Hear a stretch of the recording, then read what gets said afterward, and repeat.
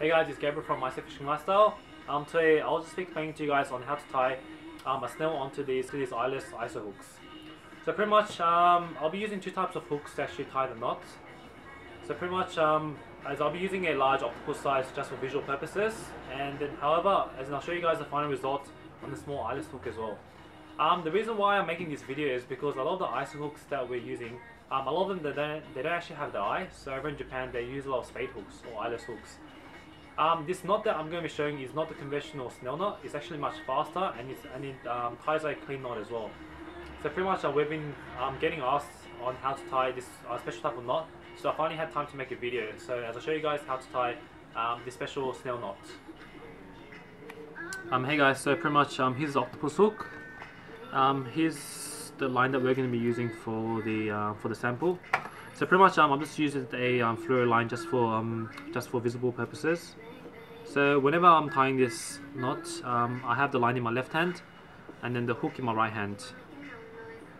Make sure that the eye of the hook is always facing your left hand. Place the hook on top of the line, like so. From here, leave around 20 centimeters. Make a loop. Make sure that there's always a tag end around 5 centimeters in length. It doesn't need to be too long or too short, but just around that length is just comfortable. So from this date, your left hand will grab the hook and the line together, and your right hand is going to be tying the knot. So from here, so from this date, so pretty much there's always a loop here. The trick about this knot is the left hand side of the loop is the only side that wraps the actual hook. And you always want to finish off with your palm facing the hook as after each turn. So I'll show you what I mean. So from here, left hand side of the loop crosses the shank of the hook, twists, and you finish off with the palm facing the hook again. Repeat this step 6 times. Palm facing the hook, left hand side over, palm facing the hook.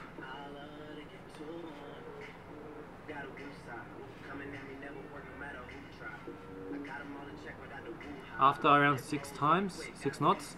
So you'll notice with this knot, as you're looping each knot over the shank of the hook, you'll actually, as in you get a clear line lay, like that, like so. From this state, what you do is you hold everything. As I usually use these 2 fingers to hold the loop of the knots. From here, this is the leader. Pull it slowly. Like so. Pull the tag end.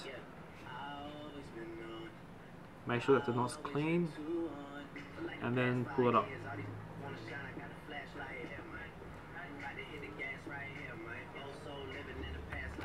Trim the tag off.